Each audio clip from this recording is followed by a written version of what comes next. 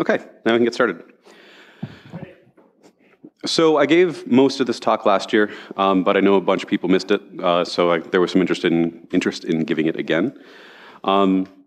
Crash Python is a kernel debugger that I've been working on that's written using GDB's Python extensions, and it's getting to be pretty useful. So I'll start from the top. Oop. Okay, so the original Crash was started over 20 years ago, or I guess it's about 20 years ago now, and supported just generic crash dumping. It was originally by SGI and Mission Critical Linux, but didn't get super useful until 2004 with disk and net dumping added by Red Hat. Internally, it's all written in C, and it links directly with GDB. It patches GDB and then links directly with it, using GDB almost as a library rather than a debugger itself. Anybody who's used Crash knows it works pretty well, but it has some pretty big limitations.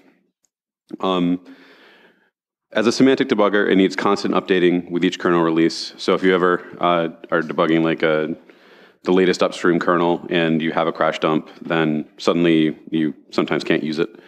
That takes time to evolve, but it's the nature of the beast. It always needs to be able to understand the data structures. It has a powerful command set, but it's fairly limited in what it can do. So, you can do list iterations, you can do structure examinations, but you can't actually do any filtering. You can't do any nested work. So say you want to list all the superblocks, but you only want to list ones from XFS. You can't do that.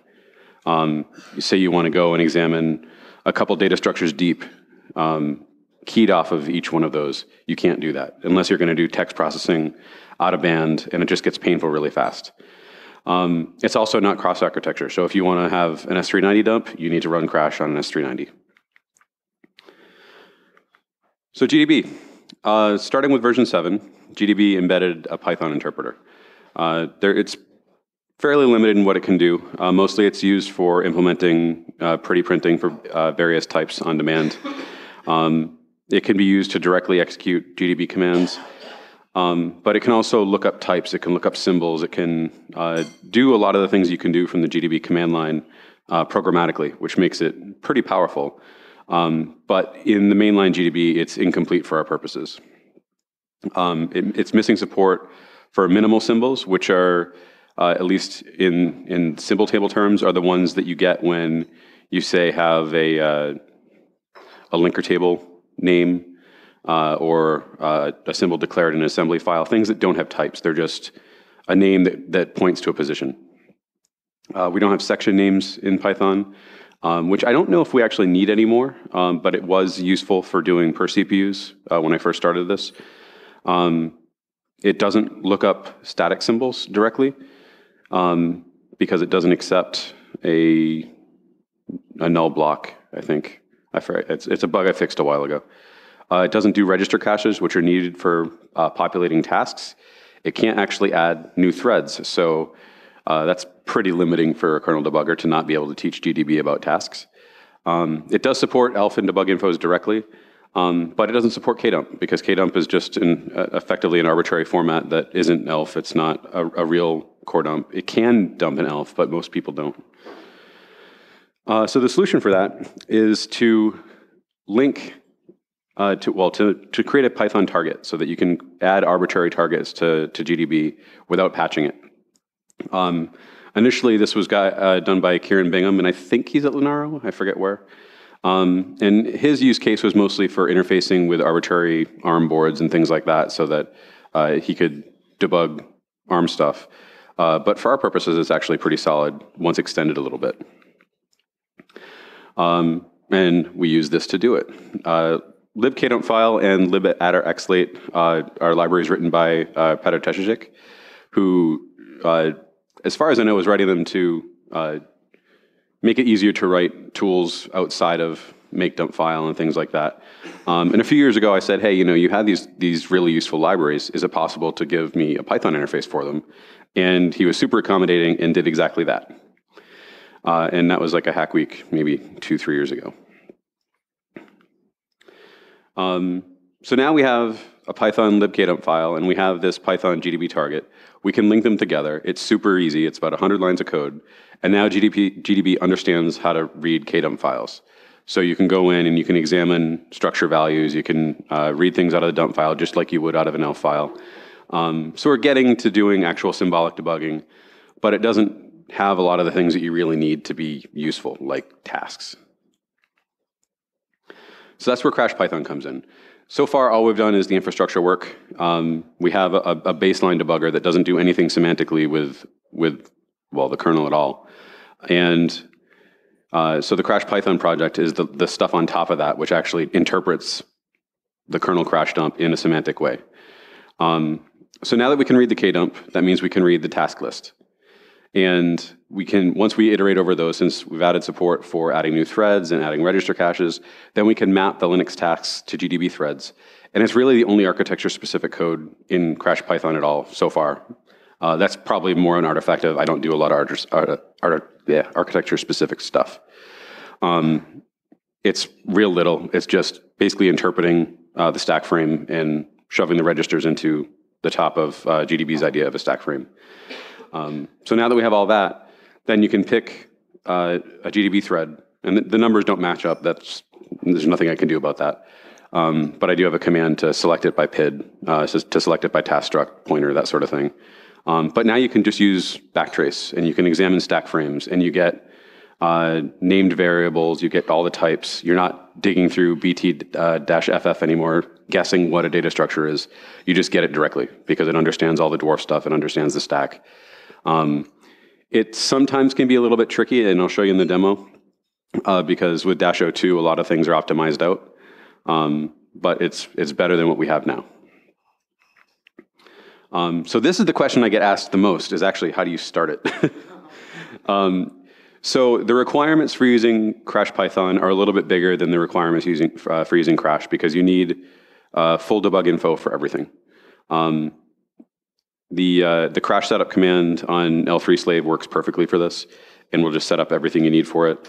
It'll accept a bunch of different directories, and it will search all of them for modules, for debug info, whatever. It loads all the modules automatically, which is in contrast to Crash when you start it up, because otherwise you don't get symbolic stack traces in modules. It just goes,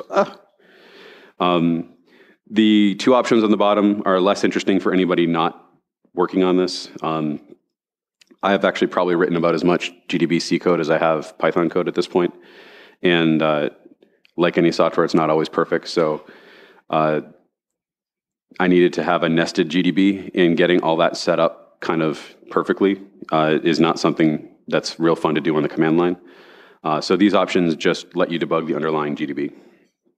It'll also take a compressed kernel, not a BZ image, but like a GZ, and uncompress it somewhere, and we'll use that directly.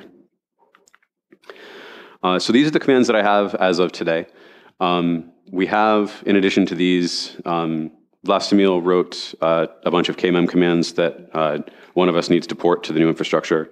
I have the structure command mostly written. It just also needs to be ported to the new infrastructure. And then we're getting sort of close to what Crash can do. Right now, it's really a supplemental tool rather than one that can replace Crash entirely. One of the downsides is that it's also kind of slow compared to Crash. I need to sort out why that is. It looks like it's spending a lot of time looking up symbols in GDB, which could be a problem in the Python code. It could be a problem in the GDB code. I don't know which. These are pretty simple so far. The Btrfs one really just converts to fsinfo and the Btrfs specific inode. The XFS one down here does much more powerful things that I'll show in the demo later, where it can iterate over internal data structures and dump the log and do all sorts of things. The sys command is just what you'd expect it to be. It's the same as it is on Crash. And the other ones are pretty self-explanatory. There's help for all of this as well. So now we're getting into where the real power of this is. It's not in the commands. It's the ability to create your own scripts that use the infrastructure that is built up to implement the commands, but also, this is why we have it, so that you can write your own scripts that do advanced analysis tasks that would be essentially impossible in Crash. These are the iterators we have now. There's some in XFS that I didn't list because we don't need to get into that level of detail. But it's literally, these are the things that you want to do in Crash but can't. So you say, give me all the devices on the system and pick out this bit of it. And now, the way we have to do it now is that you can filter, just using text tools. But now you can say, I want to see only the devices that are NVMe. A few weeks ago, Johannes Termschen saw a NVMe over Fabrics bug that either the NVMe Fabric controller was resetting or XFS was hanging or both, and we weren't really sure which one it was going to be. And he said, hey, can you use your tool here to just dump the state of every NVMe controller on the system, or an NVMe device on the system? And that's a 10-line script. It's just iterating over the block devices, comparing the types, because you can say look up the FOPS for those controllers, and then map them. And if it's not either of those, then you know it's not an NVMe controller. And then just dump the structure. And it was 10 lines. And so that's something that would have been super painful to do in Crash. Now we're getting into a little bit more of what you need to do to implement your own stuff. The delayed symbols are because, our delayed symbol lookups are because GDB initializes, at least on x86-64, as i386. Which is a little bit annoying, but it also means if you have any Python code that initializes before you load the image and reset the architecture, that it thinks all pointers are 4 bytes, which is not particularly helpful. So what this does is it allows you to declare at the top of your class that's implementing things, I'd like to use these types, these symbols, these symvals. When you see these particular types, give me a callback to do something with. And I'll give you an example on the next slide. So this is, sorry if it's a little bit small for everybody in the back, it's a lot. This is the storage infrastructure class, it's the top of it. And so each of these are structures that I'm gonna need to implement everything below it. And when you have to support multiple kernel versions and the types of things can change, the members of things can change, and you don't want to do that check to see, is this member present every time you do, say, like a loop iteration. You want to do it once and then save it, because it's not like it's going to change. And so what this does is it creates class variables with well-known names. So for structures, it just drops the struct and gives you the struct name underscore type. If it's a pointer, you get struct name underscore p underscore type. For symbols, it's the same thing. You can get naming conflicts here, but you just need to be careful. And if you do get a naming conflict, you can use a callback to do it instead. So the types here just give you a GDB type. The symvals resolve the symbol and then give you the value associated with it, so you don't need to get the value at every call site. You just have the value available immediately. And these do the checks to make sure that those symbols are what you think they are, because these are what I use for filtering block device types. So I can say, give me every block device on the system, which includes all partitions as well. Or I can say, give me all the disks, which uses this guy to compare and say, is it a full disk or is it a partition? And only gives me the full disks.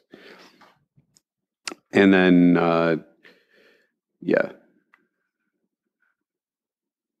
this does the same thing, but for a type instead of a symbol.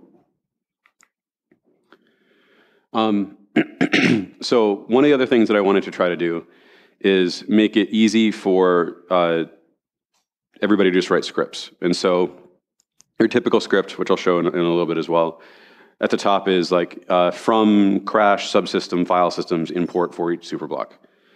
But the thing is, in each of those, you're implementing all of this in a class so that you can have the fun things like the delayed lookups. And that means you'd need to instantiate it, and you'd need to resolve your individual implementation of it, and then get the symbol off of that, which is kind of painful. So there's a lot of Python black magic under the hood that allows you to just tag a function like this that exports it, and it just has a singleton implementation that it just instantiates automatically. And you get this appears in the module namespace rather than in the class namespace, so it's just easier to use.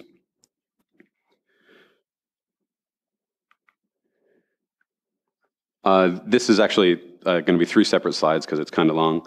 How to implement a basic command. Once you've come up with a certain way of doing something in Crash Python that you think would be generally useful. So like, I'll show you some of the Btrfs commands or XFS commands later that started off as one-off scripts. And then you can just turn part of that into infrastructure that other people can use. And if it's really useful in a generic sense, then you can turn it into a command. And so this is just the implementation of the sys command. It's pretty simple. You just inherit from crash command, and then most of this stuff just happens automatically.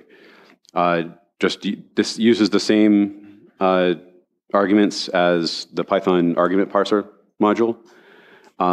This just gives you your help, and then when you call this guy, that registers it with the rest of GDB, and now it becomes a top level command. The command. This is just the implementation for the sys command. All this stuff is in the infrastructure stuff. It's in types sys or something like that. So this part's not particularly important. And then execute. So you get the args that are processed by the parser, and then you just take action on it. So if it's config, then it gives you the contents of proc config.gz, just decompressed. And if it doesn't, then it gives you the little summary that I showed you on the previous slide. And the last thing you need to do, these aren't singletons, so you just instantiate one. It registers itself with GDB. There's already a reference to it, so there's nothing more you need to do. Lastly, one thing to be careful about is that type equality testing is slow. It does if it isn't the same pointer in GDB, it does a deep, deep comparison. And so for something like task struct, that can be, it resolves every pointer and compares everything in between. It's really heavyweight. So the best way to avoid that is to do the comparison once and then use the one off the symbol that you're going to be iterating over. And then that will just be pointer equality. I don't know why it's different. If there was a cache in GDB, it would probably work a little bit better, but I don't know GDB internals that well. Before I do a demo, does anybody have any questions? Okay.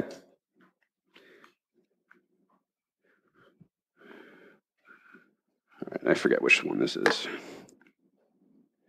Okay, so this is a demo of pretty complex storage.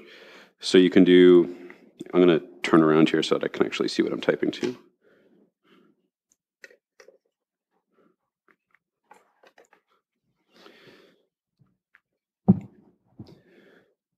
So you get quite a few file systems on this system. And I forget what bug report this one was. I think the storage was hung and there was requests that weren't going, and I forget why it was. But we can see a bunch of different things here. So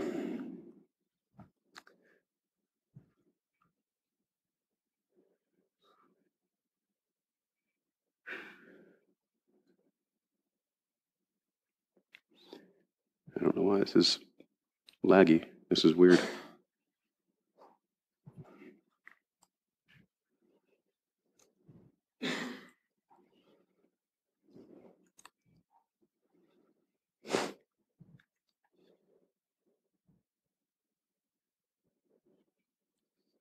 And so this one, there's nothing, the AL is empty. The next example I have is, or the next demo I have actually has a full one. This is just a super simple command. This isn't actually in the upstream repo yet. I want to figure out what other information I want to add there. But this just tells you what XFS file systems are. It's the superblock, the device, and the UUID of each one.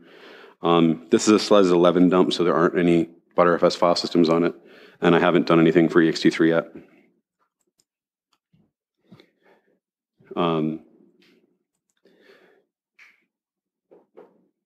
Get the typical demeshes stuff.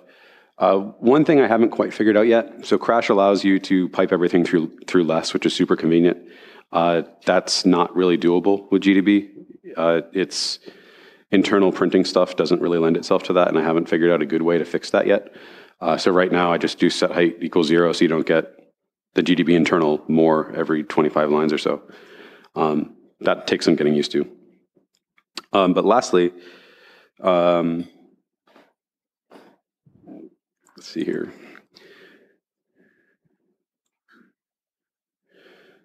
So this is the script that I'm about to demo.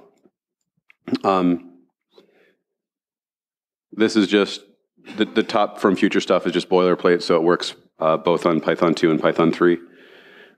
This is the generic imports that you need for each one just to grab your helpers. This is getting the address of the flush or the value for the flush end IO callback, which I use further down. And this loop will iterate over every disk and dump every request in each queue. And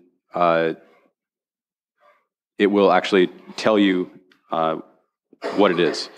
And so you could see in the dump before, I can't actually list all the devices yet, but there are actually more than what's in that list because the system has multipath with a linear device mapper on top of it and then file systems on top of that. So in Crash, that means you're following pointer after pointer after pointer, resolving void pointers into the whatever type you need, having to figure out what file system you're getting into or what block device is stacked on top of which one. And so all this stuff ends up being automated.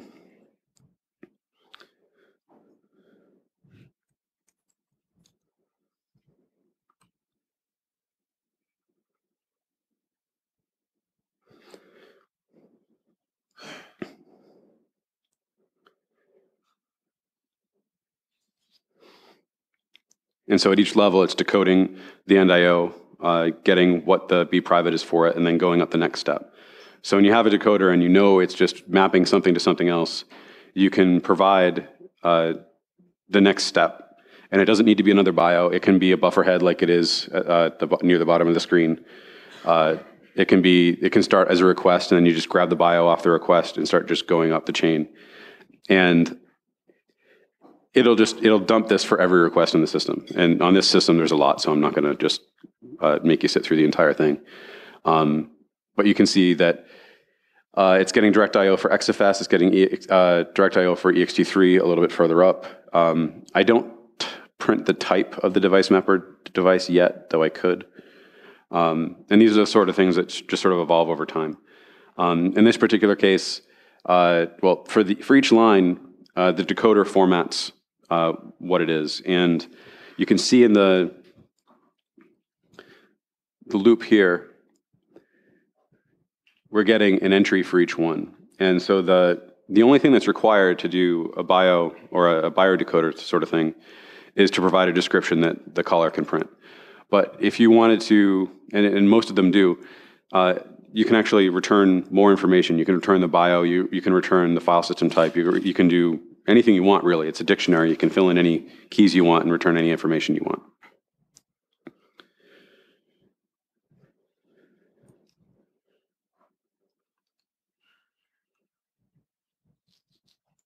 That one's going to take a minute to load, so I'll just go to the next one.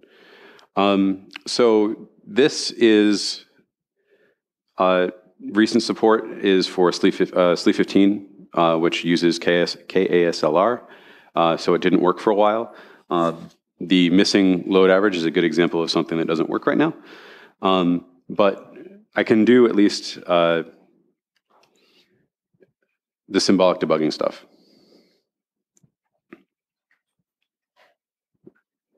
It didn't like that I resized.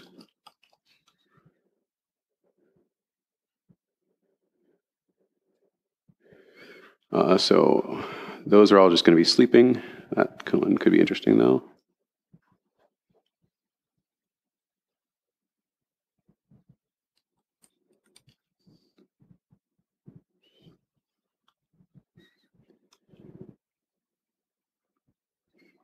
And so you can see you get the symbolic backtrace.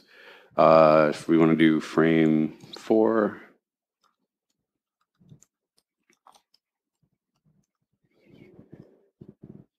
And so you get the full symbolic debugging just like you would for user space programs that we've been missing forever.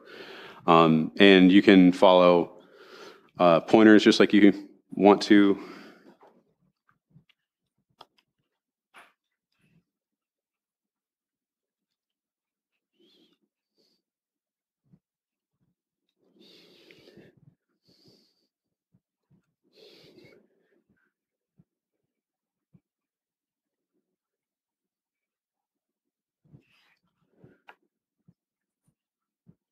and it works just like GDB does. There's some weirdness in here with the symbol table. I don't know how to override it so that doesn't just pick whatever symbol's at 0. It really depends on what's in your symbol table, what that says there. I wish I could remap it to just be null, but I don't know how to do that yet. Maybe Tom can help me with that.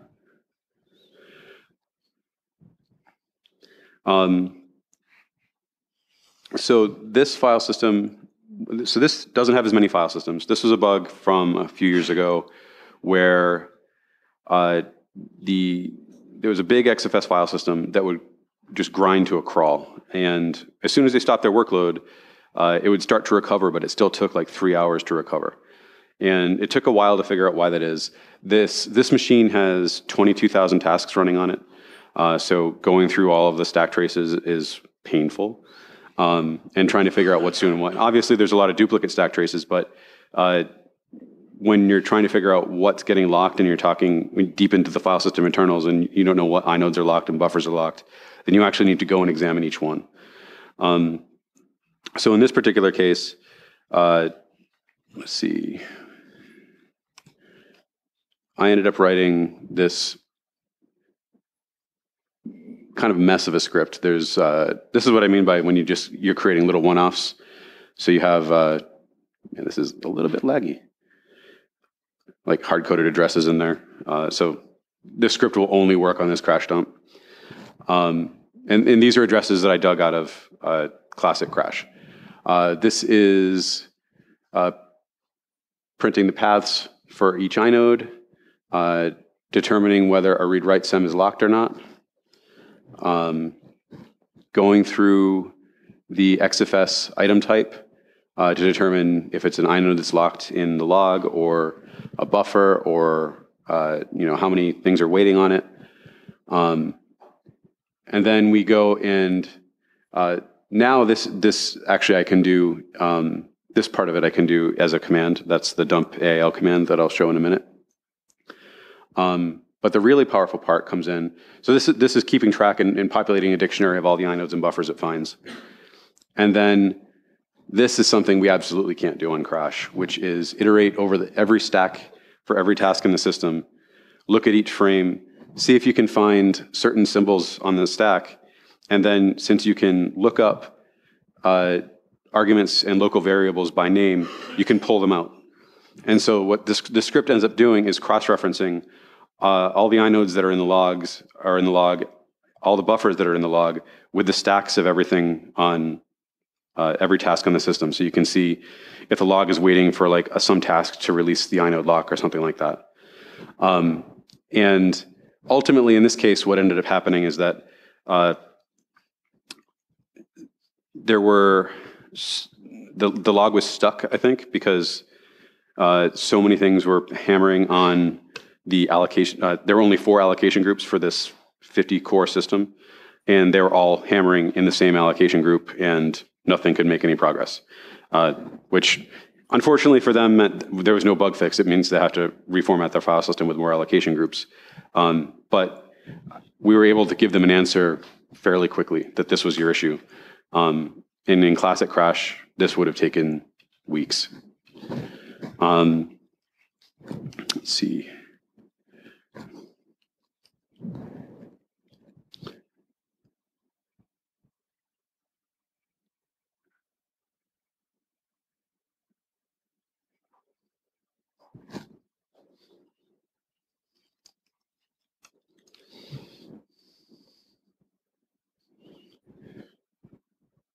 And so this dumps what's in the XFS journal effectively. So you can see the status of, what inodes are in there, the status of the buffers, if they're locked, whatever. This is one of those cases where it uses iterators in the file system subsystem infrastructure. And so you can iterate over everything in the AIL without having to run this command. You don't need to do any post-processing on the output. You don't need to go and hack on something. You can use the iterator directly to get the information you want out of it.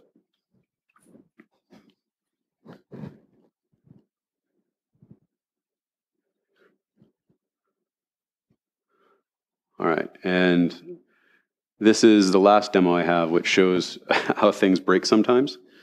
This is using the 4.18 kernel with some Btrfs patches on it. It's not doing anything special. I just booted the system and then triggered a crash dump directly. This is me debugging VFS mount stuff. We can find something that's stuck.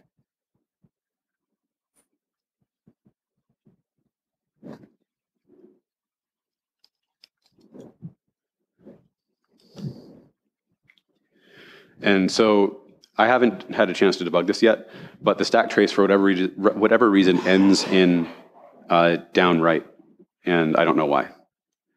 So I'm going to get to it eventually, but this is how things can break in a semantic debugger where it's not always obvious. Eventually, I'd like to come up with some test cases that just have a bunch of crash dumps just to like test against so that we are sure we get the same results out of them. And then we can do, like if I can come up with a standard way to crash the system so that it's something easy to debug to make sure that everything works. But that's all I have for the demo. Does anybody have any questions?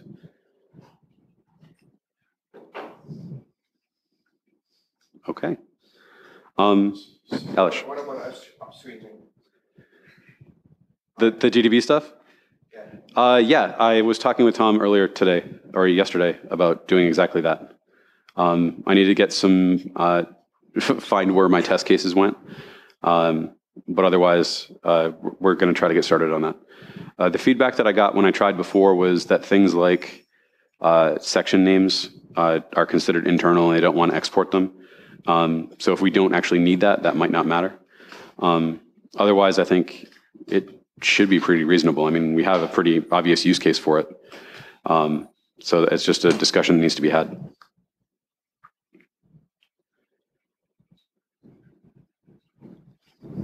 Are you looking for contributors? And if so, what kind of contributions are you looking for? So the question was if I'm looking for contributors and if what kind of contributions I'm looking for. Yes. This is on GitHub, so you can just go look at it. I don't think I have a slide that actually has the GitHub URL on it this time, which was silly of me. Contributions, it depends on what you're looking to do. I'll take most stuff, I guess, as long as it fits into the way I'm looking to do it. There is a contrib directory that I'll take pretty much anything. That's mostly intended for people who write scripts to solve a particular problem and just want to share how they did it so that other people can get ideas. Mostly I'm looking to build out infrastructure. Obviously, as the file systems team lead, most of the stuff that I've been doing is focused on that area. But there's no reason it can't be generally useful. So if people are working in other subsystems and think they can extend it, like I know, like Vlastimil's KMM stuff, for example, I'd be absolutely interested in stuff like that. Anything that makes it more useful for more people. So are you looking to make it more equivalent to crash as far as, are you looking at? Are you looking to make it more feature equivalent to crash as far as the commands available? Eventually, yes. This is getting weird. Yeah, so right now I've been focusing on the areas where it can differentiate because we still have crash as a tool to use, so I don't need to replace it outright. But eventually, yes, I'd like to come up with, implement the feature set that crash has so that it could replace it. I'm not sure it ever will, though, because as you can see, it's not exactly fast. So for certain tasks, I think crash is still going to be a useful tool, unless I can figure out what's making it slow. I don't necessarily think just Python overhead is the reason it's being slow. I think there might be some other issues that need to be worked out. But if it can be as fast as crash and we implement the same feature set, then yeah, it could replace it. Because this seems like it has more potential for scriptability and automating tasks than crash does. Absolutely. And there's one thing I forgot to mention is that even though all my demos were interactive, there's no reason that they have to be. So you can write scripts that use Crash Python, and like say you have it run automatically, and the last part of your script is just sysexit. So you just give it a core dump and have it dump a report. And there's no reason we can't do that. It's all in there. So we could have something like a support config that analyzes core dumps, and just if we can do it in a generic way, it could be pretty powerful. That's exactly what I was thinking, because I think that would be very useful for L2. Sure.